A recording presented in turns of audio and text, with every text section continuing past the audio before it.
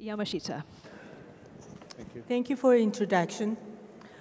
Well, I hope that everybody is happy coming back to this final session. This is actually the last session, and yet the least. We have a very, very distinguished panelist over here on this podium. Well, if you recall, in this morning's keynote, there were several points listed or pointed out. The very important one is that the future innovation will be required, judging from the mega trends we are observing.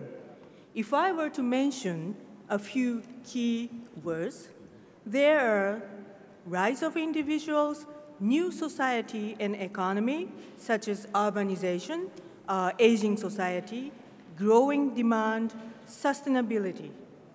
More individual solutions than centralized system, connectivity, and system integration. Well, they all, more or less, require interdisciplinary, transsector or cross-cutting system designs and architecture, not only the individual technologies, involving different sectors, different players, including consumers. We used to focus more on the supply-side technologies, but now we also need demand-side technologies, it seems. So there are lots of expectations towards the technology innovations. The question is how to make it happen, how to bring it there. So I would like to ask each panelist to be punchy, short, and challenging. I hope that we will have a very good discussion, and I hope you will all enjoy and have some takeaway from this panel. So without waiting too much, I would like to invite the first panelist, Mr. Okada, to make his intervention, and then we would construct on each panelist's intervention, and then we try to open up the discussion. So Mr. Okada, please. So thank you very much, Chair, for this opportunity. First of all, let me make a brief self-introduction at the beginning. So I've been working for more 30 years at the Japanese Ministry of Economy, Trade and Industry. And actually, I held various positions, including Chief Executive Director of JETRO, Japan External Trade Organization, San Francisco office, where very closely located to the Silicon Valley. And also, I was working for Director of Personnel and Human Resources Department, and as an Executive Coordinator of Collaboration Promotion Department of National Institute of Advanced Industrial Science and Technology of Japan. And also, I was working as International Coordinator for Environment at the Agency of Natural Resources and Energy. And at this National Laboratory for Advanced Industrial Technology and Science and Technology, I closely worked on the technology transfer from research activities by the laboratory to development activities and innovations by industries. Reflecting these experiences, I'm going to comment on the topic. First of all, there has always been a huge gap between the technology development itself and its successful deployment to the society, which is often called valley of death. Having said so, nowadays, software or information communication-related technologies are a lot easier to be commercialized thanks to the so-called cloud or other technology, the development platforms. On the other hand, there are still lots of difficulties for advanced technologies to be commercialized in energy spaces due to the strict and high standards for the application, and that needs long-standing operational experiences and the necessity of heavy investments. In a word, the procedure takes long period of time and large amount of money, which could be referred to as barriers. Here exists one of the important laws by the government policy, that is to say, the facilitation of the preparatory process for the commercialization of advanced technologies. The Japanese government has already initiated large-scale demonstration projects related to smart electric power grid and smart electricity demand supply management. in which related entities, including private companies, can experiment and verify their hypotheses on technology and business models. And the other aspect of the government policy is the establishment of appropriate regulatory framework to stimulate the competition in energy space and eventually the widespread deployment of advanced technologies that are mature to be economically viable to the market. So Japanese government is now in such a process as for the electric power industry under the already decided schedule and the gas utility industry in the long run as well. So just I'd like to stop here. Thank you very much for the sharing what Japanese government is doing. Actually, I would like to go to the next floor, Dr. Wozcik, to ask you about what you think about being the project designer for the startup projects for the many companies, as well as advising the world in Europe. So please, Dr. Wozcik. So let me, since this needs to be a bit of controversial, I believe, based on your direction, let me make the following statement. According to Pike Research Institute, by 2016-2017, the total investment in new technologies, either smart grid related or any type of innovation related, will be at the level of $200 billion. On the other hand, according to Bloomberg, only 60% of total innovation projects, technology related globally, or over 60% of those projects is still in the R&D and demonstration phase, which means we don't have a scale. We are still playing. We're still playing and learning. So I believe technology is not an issue. There's plenty of investment and plenty of technology available today. But I believe where the problem statement is that we truly don't understand why we're deploying a lot of technologies. Let me give you a reference point since we're in Asia. In Philippines, as Meralco, we serve about 5.4 million customers. 60% of those customers are low socioeconomic group. They cannot afford anything. On the other hand, prices of electricity in Philippines compared to, we compete with Singapore and Japan for the most expensive electricity in Asia, which means we are very expensive. Therefore, the question is, how do we roll out the technology at desirable scale that is not purely for renewable integration, for more biomass, wind, solar, but how do we roll out the technology as an enabler to more what I call a share of wallet spending for the customer, which means empowering middle class in the context of Asia. Technology is just a means. We cannot forget that at the end of the day, everything that we do has to drive economic competitiveness at the country level. For that, we need electricity as a commodity, and for that, we need infrastructure. So customer needs to be in the center of understanding why we are deploying technologies. And in some cases, technology is not an answer. And sometimes we reverse the discussion of saying that we need more technology, more integration, more interconnection, without truly understanding why we do in the context of our customers. So technology is not a problem, but sometimes our mindset, why we're doing what we're doing in the context of integrating technologies. So what your point is that how to make the affordable technologies in place, which will serve for the customers. No, my point is how do we make affordable service enabled by technology? That's a completely different story. Okay. So I like the comment from the previous panel. I believe it was a gentleman from NL when he said we cannot look at the electricity as electricity now becomes a service. It's not an infrastructure per se. It's a service of delivering certain value to our customers, and that's a very important aspect I would like to bring up. Thank you very much. Okay, now I would like to turn to Mr. Schwartz. Well, you are known as a scenario planning expert from the Shell, but at the same time, you have contributed to the many filmmaking as a scenario planner for the film. You make it visualize for the ordinary audience the understandable future picture, not only necessary in the energy, but also in the many different scientific technologies. So what is your view about the innovative technologies to become available for us all? Thank you, and thank you for all of you who have managed to hang in here till the very end. You are either brave or have no better place to go. I'm not sure which it is, but thank you for staying. what I want to address very quickly is one fundamental point.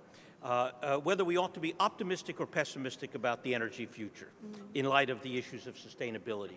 The fundamental sustainability issue, I believe, is the question of carbon dioxide and climate change. You know, if we are able to change that trajectory, that's one future. And if we can't change that trajectory, it's a very different future.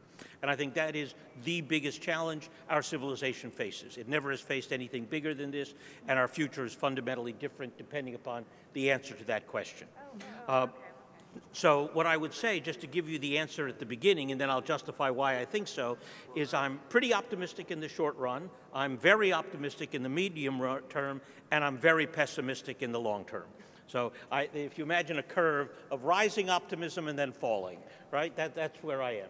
Because I think, you know, we've got a lot of good things underway at the moment, and I think they will bear a lot of good fruit in the medium term, but we have not got a good long-term answer. So that's basically my argument. So why do I think that? Well, you have to address what are the sustainability levers, what actually drives our sustainability over the short run, medium term, and long run. And you know, it is many things which we are all very familiar with in energy-using technologies, whether it's things like HVAC and lighting and transport, services, manufacturing, all of that. And we continue to invest in every one of those arenas to improve the quality of technology on the demand side. Better lighting, better air conditioning, and so on. All of that is worth doing. Another area which has very big lever, on which we don't do enough, is urban design, the basic shape of our land use, where we put our buildings, how we design our transport systems as regional. We're doing a lot on building design, but we're not doing nearly enough on urban form. And it makes a huge difference. The most important energy policy of the post-war era in the United States had nothing to do with energy. It was the Interstate Highway Act and the FHA Home Loan Program, which created suburbs that you had to drive to. And you had to drive everywhere to do anything. You couldn't walk, you couldn't ride. And so the urban designs that are moving toward transit and walk-friendly suburbs are a very different kind of environment. So the kinds of design plans and technology we need in that environment is what the kind of things we need. On the production side, we've again continued to invest quite substantially in how to clean up coal, how to use gas, how to combine natural gas with renewables, dramatic improvements in renewables and in remediation like CCS. But where we need a lot of new research is in new bioscience, new nuclear power, and new storage. All of those are getting some attention, but not nearly enough, the big one being new storage. The barriers are obvious. It's the cost of change. Now, the cost of change is beginning to fall, and the role of the incumbents have to address the question of retrofitting as well as just resisting change. But we have a great example in transport, where what we're seeing is that the internal combustion engine is improving dramatically in its efficiency in response to the competition from electric vehicles and hybrids. So that competition, I think, is driving and reducing the barriers. I think what we're also seeing, and this is where I get very optimistic, is an enormous scale-up in private investment, mostly small, mostly coming out of things like venture capital and so on. And it is creating now a great potential for the medium term. That is, we've built up a big body of knowledge over the last 10, 15 years that is just beginning to come to the market, and will have a very big example. And a wonderful example is Nest, a home control system that no public money went into, private, very low cost, easy to distribute, and will improve energy efficiency at the household level. Okay. So I think we're gaining enormous amount of momentum of the investment we have been carrying out over the last 15 years as a result of the expectation of higher prices, as a result of good public policy in a number of places. And we've seen how much of effect, for example, energy policy in California has had on reducing electricity consumption enormously. We in California use 70% as much electricity as the rest of the country. Our automotive emissions policies and mileage policies have meant that the United States peaked in oil demand in 2009. That was the peak. So it's not a peak of supply, it's a peak of demand. So all of these, you come together of good policy, accumulated weight of all of the investment means that we have a number of options that come into play in the medium term. But none of them solve the fundamental problem of our civilization in the long run for the need of clean energy that produces no CO2. We're going to use a lot more hydrocarbons for the next 50 years, and no matter what we do, we're going to leave an enormous load of CO2 in the atmosphere. So the challenge, therefore, is to find a long-term source. Maybe it's fusion, maybe it's space solar, I'm not sure what it is, maybe it's some form of bioscience, but we do not have the long-term solution. Thank you. Okay, I clearly understood why you are pessimistic about the long term is that you haven't seen the technology which can solve it yet. I haven't even seen the science yet. You haven't seen the science yet. Okay, so we have to take that as a takeaway point, I think. Okay, I would like to move on. I would like to introduce Professor Andrew Blakes. You have been developing many kinds of efficient technologies for the solar silicon cells, and then they have changed the world in that sense. So what is your view about the innovation in the technologies, and then what is the potential, and what have been the barriers? All these questions I have addressed beforehand. Well, I would take exactly the opposite view to my colleague. I would say that we actually do have the technologies required to go to 100% clean energy right now. They can get better, they will get better, but we don't have to invent anything in particular. And they can be summed up in 4 words: photovoltaics, and possibly solar thermal as well, plus wind, plus high voltage DC cables for interconnection, plus pumped hydro energy storage. So going in order, we are looking at a complete revolution in the energy system of a scale that rivals the introduction of oil back in the last century. The advent of photovoltaics at low cost really is a game changer, as I think everybody in the PV industry and in many other areas now understands. The fact that photovoltaics can now produce energy at the same price as new build coal or gas is really quite revolutionary. The fact that wind energy continues to get better, that wind energy resources continue to expand as we discover more places to put wind generators, is a way of reaching a supply which is 100% of PV and wind with a bit of hydro, a bit of biomass, a bit of geothermal, a bit of other things on top over the next 30 or 40 years. And indeed, I think this is the way we will have to go. High voltage DC will be absolutely essential in this energy revolution in order to get continental scale or even intercontinental scale connectivity, and this has a dramatic effect on ameliorating the intermittency of wind and photovoltaics and the other minor renewables. Why am I focusing on PV in particular and wind? The simple reason is that the solar resource is truly enormous. The direct beam solar resource is truly enormous. And photovoltaics currently runs at an efficiency of 17–18% at the module level. This will increase into the 25 to 30% range with existing technology, and has the potential to go into the 30 and 40% range over the near-term future. Of course, the higher the efficiency, that is land that is required. When you calculate the amount of land that's required, taking into account the fact that a lot of it will be on rooftops, it's a very affordable method of harvesting energy. And finally, when you go to very high penetrations of PV and wind, you may end up having to do some load balancing through mass storage. There is a mass storage technology that currently comprises 99% of all energy storage. It's 150 years old. That's pumped hydro electricity. The sort of pumped hydro that will be in the future is not associated with rivers. It's off-river in hills with an altitude difference between the hill and the valley of 500 to 1,000 meters. And it's very small turkey nest dams at the top and bottom of the hill. A few hectare dam can service a load of 1,000 megawatts for 4 or 5 hours, which is enough to deal with the day-night problem of photovoltaics and also to deal with wind lulls. The message is the technology is here. It's now. It's nothing particularly to invent, although always further innovation is a good thing. It's something that we can roll out. I think it's very instructive to look at what is happening in Australia, where we have a rather hostile government to renewable energy, but the fact is that Australia is very likely to be 80% renewable electricity by 2040 for the very simple reason that no new coal power stations and probably no new gas power stations are going to be constructed in Australia. The existing fleet of fossil fuel power stations will retire mostly over the next 30 years, and they are being replaced by PV and wind. PV and wind is 100% of past, present and future new electricity in Australia. It's a very large fraction of new energy around the world. In fact, PV wind hydro was more than half of new generation capacity around the world last year. So I really think that we are at the cusp of a very large change in energy supply. And on top of that, there's a very large change in the nature of energy supply due to the fact that photovoltaics in particular can be integrated at the customer level. We are looking more like a grid, such as the mobile phone system possesses, instead of the central distribution typical of the old centralised phone distribution network. We are going to have a very energy system, and it's going to come much faster than a lot of people think. Thank you.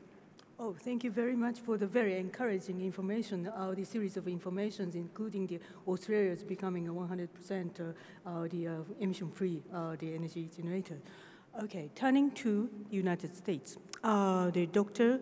Majumdar, you have been advising the current government heavily on the energy technology, the policies, and then you back to the Stanford and then now teaching the students. So what is your insight on the technological innovations in many items we have already talked about? Well, first of all, let me just thank the organizers of this meeting for bringing us all here. And I also want to sort of comment and compliment the tenacity and the commitment of all the people out here to be here at this late hour, to listen to us. First of all, let me just step back a little bit from all this, the discussion for the whole day. And I think there are two big problems, the challenges that we have going into the 21st century. One is, I think Peter mentioned this, we have a carbon problem. And the carbon problem has been accumulating since the engines of James Watt, because the lifetime of CO2 molecule is a few hundred years. So not only do we have to develop solutions that take care of today's carbon emissions, we actually have to do so in a way that take care of all the cumulative CO2 molecules that have been emitted. So that's the challenge that we are facing. Just to put that in context, people talk about fossil fuels. The amount of fossil fuels that are there in the earth is about the same as the amount of oxygen that we have in the atmosphere, because that's where the oxygen came from. So it's not a question of whether we have enough fossil fuel. We have enough. It's a question of economics, of how to extract that. So that's the challenge we have. Now, clearly, we are the bleeding edge of an industrial revolution that started 250 years ago, and it's very hard to turn that around. But if we go as business as usual, we don't have a chance of really addressing the big challenge. So that's number one, which means we need innovations in technology, because the first industrial revolution was all about technology. So we need new technologies to turn the ship around. But I would say technology is necessary but not sufficient. We need scale. This problem is at scale, which means we need finance, we need markets, we need other things, services to be delivered to people. After all the energies are all about people. So that's one big problem. The second big problem was mentioned a little bit earlier in probably the previous panels. We have 1.5 billion people without access to electricity, and another 1.5 billion people who have very limited access to electricity. By 2050, there'll be 2 more billion people added to the same regions where people don't have access to electricity. So almost half the world's population will not have access to electricity. And if you extrapolate the 20th century, the chances are that we may not be able to electrify and provide affordable, accessible electricity to everyone, which I think is really a human right issue. Because if you don't provide access to electricity, they're never going to get the benefit of all the development that we have had around the world that we enjoy. So those are the two big problems, and clearly, business as usual is not going to make it. So we need innovations. We need science and engineering to provide options. Not all the technologies will be used, But we need options. We need the scientists and engineers to work hard to develop options. And then you need the access to long-term, low-cost capital to be able to scale it. And of course, we need the markets. And that's where clever, judicious policies to align all of these in the right way at speed, because we don't have much time. Okay. And that is what we really need in the 21st century.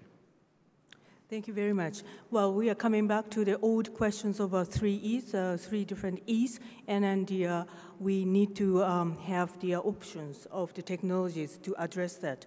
Well, actually, we modulators are equipped with this latest technology where we have the questions from the floor. So I would like to take one question here, but before going to that, as a modulator, we also have this obligation to thank the Accenture for co-producing this. It is a very exciting panel, and it had happened because of the Accenture's sponsorship.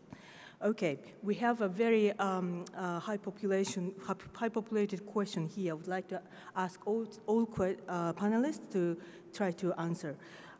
Which alternative energy source would be expected to be the next big thing? Well, based on these technological questions we have covered so far, well, we need to look up all the possibilities, and then we need to actually place the time frame, the short term, mid-term, and then long-term, and yet people would like to know, being in Singapore, which is the next big thing. So is there anybody who would like to respond to that? Yes, please, Ajun. We have a way of saying this in the US, which is now, awash with natural gas. The next big shale revolution is energy efficiency. We are very wasteful in how we use energy because we have plenty. We don't have to worry about carbon. And we have to worry about this now. And not to say that we need to decarbonize the sources, but it is frankly good for business if it become energy efficient. It's just a smarter way to do business. Mm-hmm. Thank you very much. Is there anybody else? Yes, I think there are several answers. I clearly agree with Arjun with respect to efficiency, terribly important. But at least there are two or three other areas which are worth paying attention to. I think the one that has potentially the greatest impact beyond solar and wind that we're already investing in and quite substantially is biologically derived fuels. Advanced fuels that use the molecules that nature created and produce new generations of fuels who have no carbon into the atmosphere. And I think we're not very far from that. There are already several large-scale investments. Brazil has gone pretty far down that road. So I think that would be at the top of my list because it is imminent. We can actually begin to deploy some of that today, and the science is moving relatively fast. So that would be at the top of my list. Second on that list would be small-scale nuclear power. Today, the problem, the decision with nuclear power is it's a multi-billion-dollar, several-decade decision. If we can have nuclear power plants that are more like 50 to 100 megawatt, and there are a number of options being developed of that sort, then that becomes, I think, the next priority, because I think we're going to need nuclear power to deal with the carbon issue. And then finally, nuclear fusion. And there are a number of different options. That's the big gamble in the future. It may lead nowhere. We may never have a practical device, and it may yield nothing. But if we do, then it changes the game fundamentally in the long run. So those would be at the top, besides energy efficiency and existing solar and wind. Okay, so you agree with the energy efficiency. So we have top three. Is there any other people? If I may say, I kind of must disagree, simply because the life cycle of technology today is between 3 to 5 years. One event in Fukushima completely redefined how we look at nuclear energy. One major blackout in US completely redefined how we look at energy infrastructure. Smart grid was introduced. I'm just saying in the life cycle, basically this generation, we may see a number of factors that we don't know, we don't understand, we don't predict. Therefore, we really don't know what will be the generation mix moving forward. However, I like the statement here, we have to have an options. Mm-hmm. We have to have alternatives, that it doesn't matter what is the one single event that will completely change the dynamics and transformation of the industry, still gives us an option of exploring something different. I had an opportunity to moderate a one-time session with Dr. Kaku, who's a visionary and futuristic. And when he was asked, what was the kind of single source of truth for energy in the future, he believes it's a fusion. Basically, it's a fusion from water and other thing. So I'm just saying, it's almost a moodless discussion. What's the future of energy mix, knowing that, again, if you look at the life cycle of technology, if you look at, it's not only the technology itself, but businesses itself have to transform in accordance to the technology life cycle. There's so many unknowns, but options is something that I believe is necessary in this situation. Okay. I myself have been on the board, advisory board for the Science and Technology Council, and then we always discuss, with the limited budget to be distributed, how do we divide distribute this limited asset to the so many the variety of list of technologies, and then how to prioritize them. So I'd like to ask Okada-san, as the government, how do you make it possible to prepare the many options for the future generations so that the accessibility to the energy will become available, and also we will address the climate change for the future to come? Okay, just I'd like to comment beyond my position in Japanese government. So I experienced various things in Silicon Valley, and Japanese government is not necessarily successful this kind of thing. However, U.S. government, the Department of Energy, is very successful as a form of ARPA-E, which is a sort of startup support. So startup companies are very active, especially in Silicon Valley, and they are getting a fund from venture capital. However, they need seed money, seed fund. So in that sense, probably a mixture of seed fund and also the market force. So that kind of a thing, definitely the Japanese government should introduce. I think the demand of the market and also the force of the competition will sort out things. Okay, thank you. Well, I have many questions actually here, and then I have the liberty of choosing one from so many. Well, there is this question actually relevant to the ASEAN. Because we have a very distinguished panel, international panel here, I would like to share this question with all of you. Given the economic diversity among ASEAN member states, how can we ensure a more level playing field in terms of adoption of new technologies? Is there anybody? Sorry, could you repeat that? Yes, okay. Given the economic diversity among ASEAN member states, how can we ensure a more level playing field in terms of adoption of new technologies? I would like to, perhaps I could address that. I think the most critical thing for ASEAN is to get yourself connected. If you're talking about electricity supply, if each country tries and goes it alone, then it's going to really cripple the use of intermittent wind and photovoltaics and hydro. A strong interconnection between countries has a lot of things going for it, not just from the technological point of view. It also creates interdependence, which I think is a very good thing because it makes it much harder for countries to get annoyed with each other. They all depend on each other, and that creates a good outlook for peace as well. Thank you. Yes, please. I think the challenge politically is profound, the way you have framed it. And if one looks at the Mekong River, as an example, that begins in the Himalayan highlands, go through 6 countries.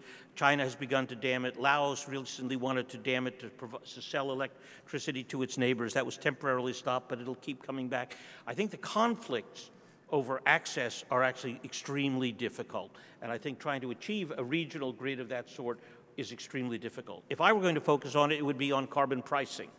If there was some way to agree on carbon pricing in the region, that would go a long way toward pushing the right technologies into the marketplace. Right.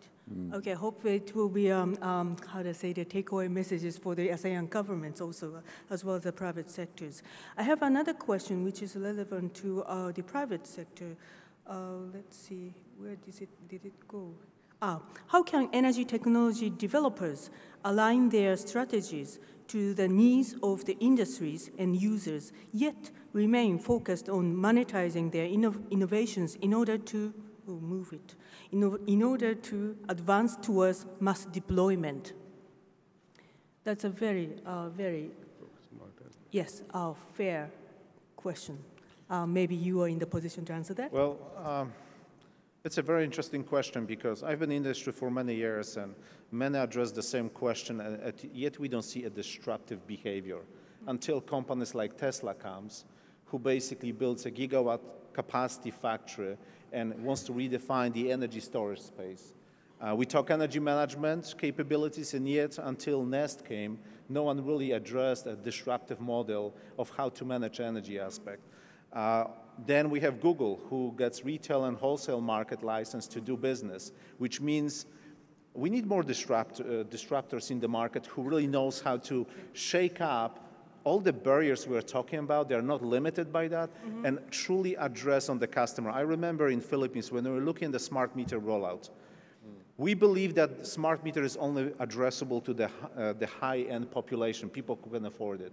We went to the market, we did market analysis, and we found out that actually every single customer would like to have a smart meter if there is a value for money, which means the mindset behind, therefore the technology development needs to be driven by disruption and understanding truly customer, because in most of the cases we believe what customer wants, we prescribe it, and when we don't really understand very often. So disruption is extremely important. And again, you have, in the last 10 years, you have companies who came to the energy space who've never been in energy.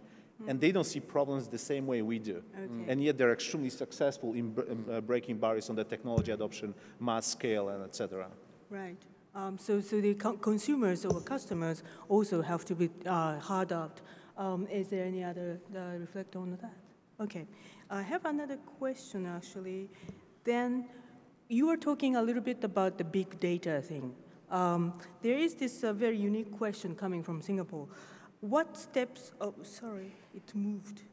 Okay, how do you see the importance of cybersecurity with all the data analytics required to move ahead? That is a very interesting question, I think. I hope that one of the panels can answer to that. I can take that. Yes, please. So I work in a large software company where cybersecurity is a very important issue to us, period, irrespective of how it affects involves data analytics and how it'll affect the use of a variety of energy technologies. I think this is a very big challenge. Once energy systems were isolated from the grid, they didn't have any real connection. They were dedicated private networks. None of the controls, none of the flows were internet connected. Now more and more and more of them are. And as a result, the issues associated with potential security problems is growing. And as more things get connected and we're looking, for example, at connected automobiles. I'll be speaking at the Connected Car Summit at the LA Car Show in a few weeks. When all the cars are connected to the internet, you introduce new kinds of security challenges. So what we're now seeing is, I think, a whole new category of cybersecurity technology beginning to develop associated with what we call the Internet of Things. Or the Internet of Everything, as Cisco calls it, which poses really unique problems, and where that technology is just really beginning to come along, but it's a huge priority for companies like ours. Thank you. Well, the Internet is very convenient, just like I am using, but there is the security to be addressed. That is, well, not only the energy security, but the cyber security. Okay. Sorry. I messed up with the, okay, good. I have another question, which is also very interesting. Which is more important, development of energy technologies or educating the general public or consumers about energy conservation or efficiency and sustainability? Well, there is some belief that the general public are not educated enough, but at the same time, it is a very interesting question. I don't think this is a this or that. Yeah, exactly. I mean, this is, you got to do both. I think there's no question, as I mentioned, that you got to have energy technologies because we got to change, change course. Business as usual is not an option. But I think you will see more and more consumers getting involved. There's no question about it. When I get electricity from my utility, they sell it in kilowatt hours. Now, I can't explain to my mother what a kilowatt hour is. She uses that as service, as you pointed out. She cooks with it, she cleans, and that's how people interact. And I think there's a huge lack of transparency of how, what happens to the electric system, how much we pay. I pay my utility bill, which is what, $200, $150 a month. I have no idea what I'm paying for. How much is going into lighting, how much is going into refrigeration or air conditioning. There's no breakup. And I think that's the awareness so that people understand where it's coming from, where it's going. Most of the buildings, by the way, people don't know how much energy is used for what. And I think that's the kind of thing that is very important. Having said that, though, I think you got to realize that at the end of the day, when I look at my electricity, I just need it to work. I only care about it when it does not work. It's like my sewage system, that it really matters when it doesn't work. And so you got to keep that in mind and still be able to bring consumers into the realm, because at the end of the day, all this energy and electricity is all about people. And we want to enable people to lead a better life. But it's not either or, it is and. But I think it's different depending on where you're talking about the world. Look, it's one thing to ask that question in New York City or in Singapore, a highly developed country where people have lots of options and can have a lot of maneuvering room. It's a very different question in Brazil, in Nigeria, in Sudan, in places where they're only now developing. It's a very different question in India and China, right, where the electricity grid is just hitting much of India, where the growth in income is spectacular in China. So the question is very, very different. And I think education isn't going to make the difference. Telling people you should conserve energy in China isn't going to help. Pricing it right will help, because unfortunately in the existing industrialized world, particularly the United States, we priced it too cheaply. And as a result, we have an infrastructure and a system based on the assumption of cheap energy. And we should, in fact, price it properly, and I think people will make the right decisions in places like China and India as a result. And we don't have to exhort them to conserve if they have the right price signals. It's interesting because education in general is the same. Unless we are challenged that we have to answer the question, we don't realize that, we heard about it. Our teacher told me about it. But unless you are in the spot to answer that question, it doesn't really occur to you that it was useful. Yes, please. I think there is one technology, of course, that gets right down a lot of people's throats, and that is rooftop PV. Photovoltaics is now on 1 in 6 rooftops in my country. Other countries are doing even better. That means that 1/6 of the population has a PV panel on their roof feeding power back into the grid, and that makes people connect with actually what it is to consume. They can see that their bills go down, become negative in most cases when they put a PV system on the roof because we have a lot of sunshine, and then they feel really good about it. And interestingly, the amount of energy that they use overall goes down because they become more aware of energy. Right. Another point, of course, is that the 1 or 2 billion people who don't have access to electricity or very poor access to electricity are going to go to distributed energy. It's going to be photovoltaics with a bit of wind and a bit of other stuff, simply because it's so cheap, it's so reliable, and it's so distributed, and it's so available, and has a resource which is so mind-bogglingly large compared with everything else put together. Right. Can I just add one thing to what he said? This is the first time, so let me back up. The grid is about 120 years old. And the paradigm for the grid is centralized generation, long-distance transmission, and then distribution for services, et cetera. For the first time in 120 years, a distributed generation source, which is solar and wind, but particularly solar, is going to be cheaper than the centralized generation. This is the first time in 120 years. And I think we need to pay attention to this, that we are living through a revolution at this point, and today's grid is not built for that. So when I talked about the second big problem, which is about access to electricity, what people don't have, the electricity grid, even if it's a local one, cannot be the same as what we have today. So it has to be fundamentally different. Right. And at the same time, for the developed world, this is a fundamental shift that is happening, which eventually could, we're looking at natural gas as a bridge to the future. Well, what's the future? At some point, it's going to be a very equal mix between solar and natural gas and hopefully some nuclear in there. Right. Well, to have the options is very important, but maybe eventually we will benefit from all these options we have in one part of the world, in the other part of the world too. Though, look, I think we have to look at something very hard here. If we look at Japan, your home country, okay, so you're abandoning nuclear power, pretty close to it. You've shut down your nukes. And what has happened to your CO2 emissions? They've gone like this, right? Because you're now importing an enormous amount of natural gas. You don't have much coal. You're abandoning nuclear. You haven't got enough sunlight to run the whole country on electricity. So by abandoning nuclear power, like Germany, and Germany is importing nuclear power from France, dirty coal electricity from Poland, and trying to go all green, all renewables. It's going to be a very interesting experiment to see if Japan and Germany can live without central power of a large scale and without nuclear power. And if you succeed, then it's a lesson to the rest of the world. And if you fail, it will be a big failure for the rest of the world as well. Okay. But today, I want to agree with the first comment there, which was today there is a technology that allows you to integrate renewable in the way that it operates as a centralized behavior in the grid operations. Technology today is not a limitation. Do we need 100% of renewable wind? That's a different question. But again, technically speaking, it's doable. Now, we don't have that scale yet in many areas. But again, technically, this is doable. We can today manage.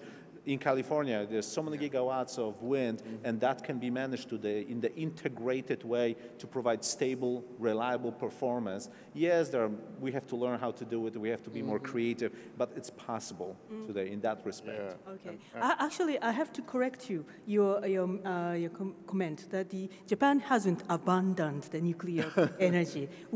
Our government has defined that as the important basic load energy. And how many nuclear plants are operating today in Japan? Oh, yeah, actually, we're sort of suspending. So we all have 48 nuclear reactors, and then among them, two of them are now confirmed as safe. However, we have to get through the procedure. So as of now, no nuclear power generation is working. However, we hope in the future, step by step, we would like to restart the nuclear power generation. And I would like to add one thing is probably I think the important thing is, well, in developed world, we have already established the power grid or vested interest from industries. So that's an enormous sort of negative inertia, because in California, they have serious issues with power generating companies like PG&E, because lots of homes have now having a solar power generation plant, and they have to buy electricity from them. But by buying this kind of solar energy from individual household, PG&E just losing money. How we can do away with this kind of system? So in this sense, we definitely need new regulatory system or new form of market formation. That kind of thing is very important as well.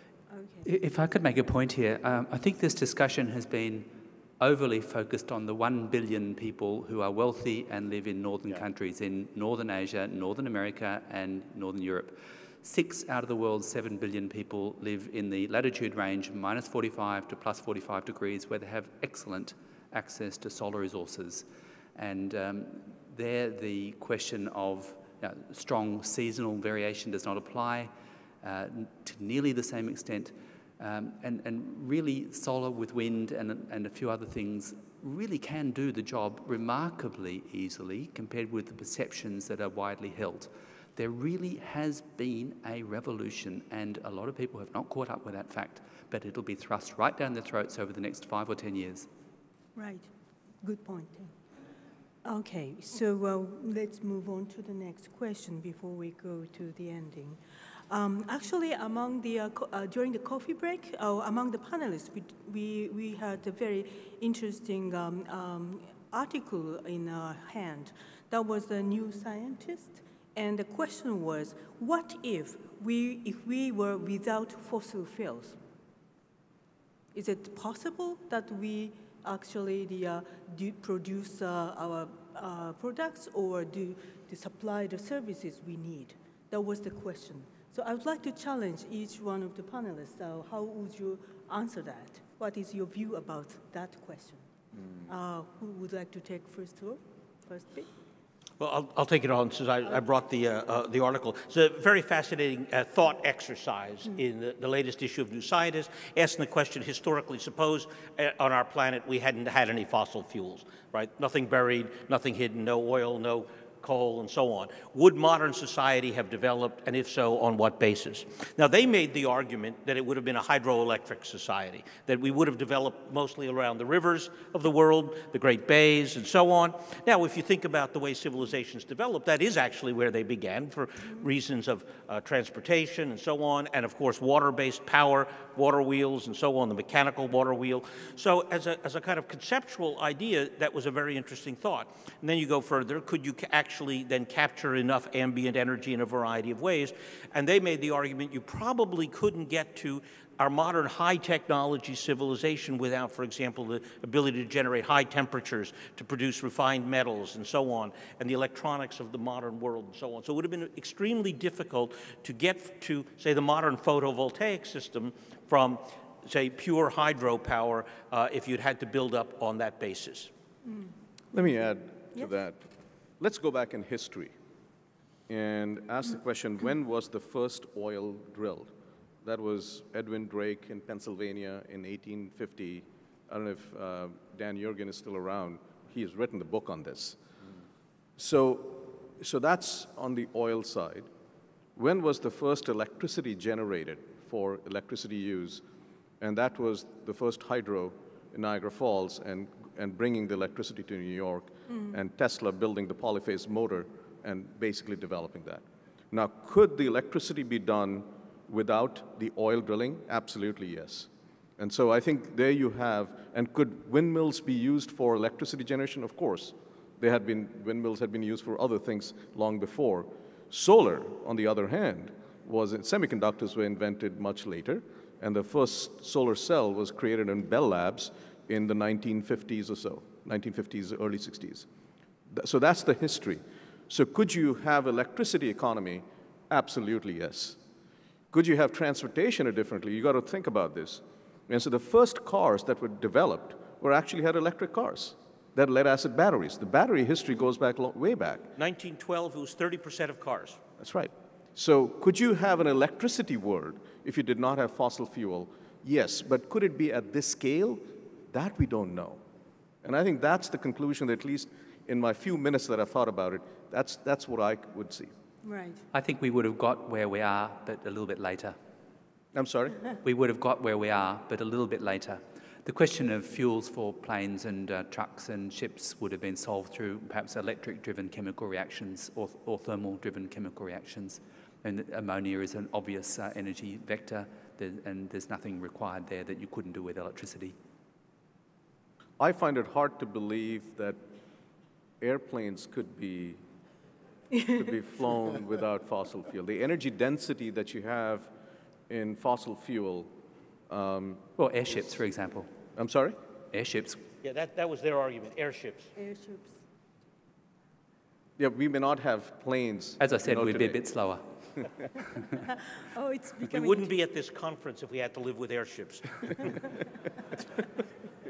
Oh, well, that is becoming very intriguing. Those of you who are interested, you should pick up the New Scientist. I have nothing to do with the New Scientist editor, but it seems very intriguing question. Okay, moving on. We have a question from the floor, which is about the CCS, actually. Lost track of it. Okay, yes. What do you think are the main impediments to deployment of CCS in Asia, given the big dependence on coal? Because now we have two issues to address. One is the access to the energy, and then the another one is how to address the climate change in the longer period. But there is abundance of the coal, and then it was mentioned that the CCS is also very important to address that. But CCS availability, how about that? Is there anybody who is okay? I can give a very quick question. The problem is that wind and photovoltaics are both cheaper than any conceivable CCS. It'll never happen on a large scale, I don't think. Well, since I disagree with that, let me take up the alternative. I think it's a hard problem technically and geologically. I think also using CO2, on the other hand, is a very interesting option, carbon capture and use, as well as carbon capture and storage. So I think it is a critical question. I think it's very important, especially important for China. It'll become important for Indonesia. It'll become important for India. The technologies for doing this are not well developed, but we're getting close. And I think it is one of the big levers. It is one of the big levers if we can actually pull it off. So let me expand. Effective policy to enable certain direction, in this case CCS, right, and then to provide a scale of certain investment. Okay. Yeah. I'll disagree with Peter on this one. There is technology out there. Monoethylene amine does carbon capture. It's a little expensive. It's $70 to $80 a ton. And what you really need is technologies, new chemistries, new chemical engineering to bring down the cost to about $30 a ton, in which case the price of carbon that people pay for enhanced oil recovery, it's about $35, $40 a ton, then it means a business. But I'll tell you, the quick way to get this adoption is a carbon price. The only reason we don't have CCS as a business today is there is no carbon price. Exactly. Once you get it, the investment will go into R&D and demonstration to bring down, and you'll have scale, it'll bring down the cost, and that's what you really need. Okay. Well, okay. Actually, that answers the next question, which was there. What steps should business and then companies take to drive the decarbonization of the energy sector? Well, carbon price signal is important there. Oh, time is up. I'm sorry. Okay. Okay, so it seems that I have to close. I thought it was up until the quarter past, but it seems not. Okada-san, would you like to say something? No? Okay. So I have to close the panel, but I hope that everybody enjoyed this panel because it was very enthusiastic discussion and exchange among the panels themselves. Today's summit's theme is building energy connections. I believe that this session, along with all the previous sessions, presented the necessary building blocks for the required energy connection. The future is uncertain, but certainly, I hope, it will be a promising one. So thank you very much for joining us, and then thank you very much all the panels. So thank you.